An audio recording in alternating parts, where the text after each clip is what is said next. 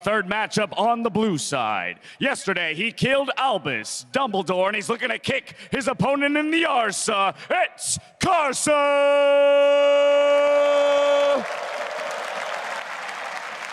And his opponent on the red side has murdered 30,063 minions this year. 100 more could do it for him. Victory comes for Smeb!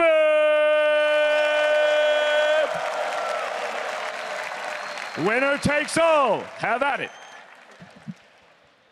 I just love how happy Smeb is. He's like, I know. Hey, get to play 1v1. Him and Mata are definitely my two favorites of this tournament because Mata is actually just smashing keyboards. He's knocking the camera over. He's it's like, you're trying to watch me? Try again. Yeah, Smashes exactly. it down. And anytime someone beats Faker, right? Especially in a 1v1 like mirror match, it's an event. Challenging Faker to, I mean, it's the history of All-Stars 1v1s though. Challenge Faker to Olivia 1v1.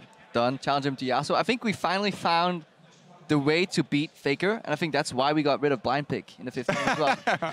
Can't mirror match him anymore. It's over. Faker's like, guys, we need to get rid of this. There's a flaw in the system. We saw the crowd lobbying for an Ivern pick.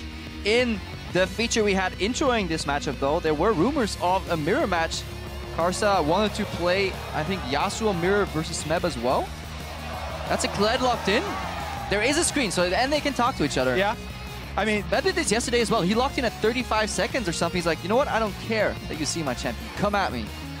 And you can see how much Karsa is laughing as well. There may be a pre-arrangement here that they have already agreed on. Karsa has been also, really good sport. He's been up for anything. He was the one where Draven trading level 1 there, they just test out if you can catch each other's axes and then decide to go back, even though they've got the advantage. Really fun mechanics, the fact that you can actually double axe with a Draven. Let's see. They're obviously playing for quite a bit at stake here. Smeb, you're the last player from T-Fire. If you lose, Ice is almost guaranteed, or pretty much guaranteed to win the tournament. And more importantly, you blind pick the Kled. 35 seconds remaining, having blind faith that Karsa will do the same. I gotta say, if you're gonna have all of your hopes for a whole team on one player, it's a pretty good player to choose for it. And I'm very excited to see the style victory that he's looking for. So we can catch 2 axes. Can you hop on the other opponent's Carl? Can you like fake him out and make him come to you? Yes, Carl, this way, this way. Get some poor snacks out there.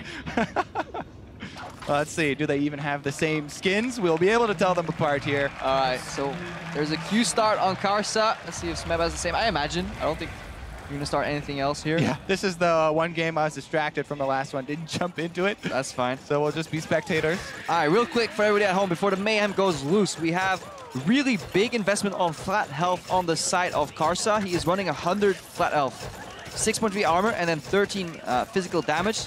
He is running 12-0-18, surprisingly. He's playing Grasp Kled here, so that's a very, very defensive Karsa with a mix in Ferocity. Quickly going over to Smeb. His masteries are the same, so these guys are definitely Kled pros.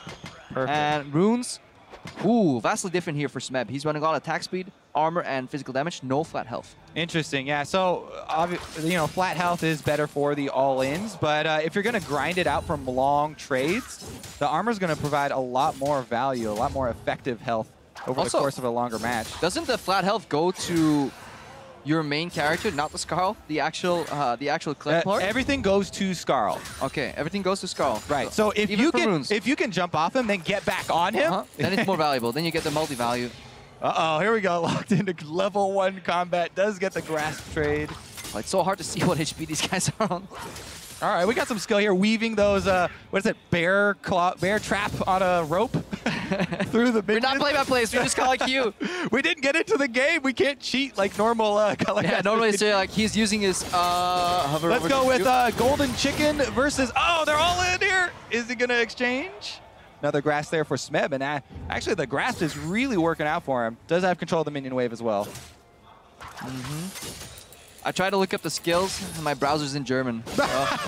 Say it in German then. I'll accept that answer. Bärenfahrer am Style is what he has, so he's actually a bear trap on a rope.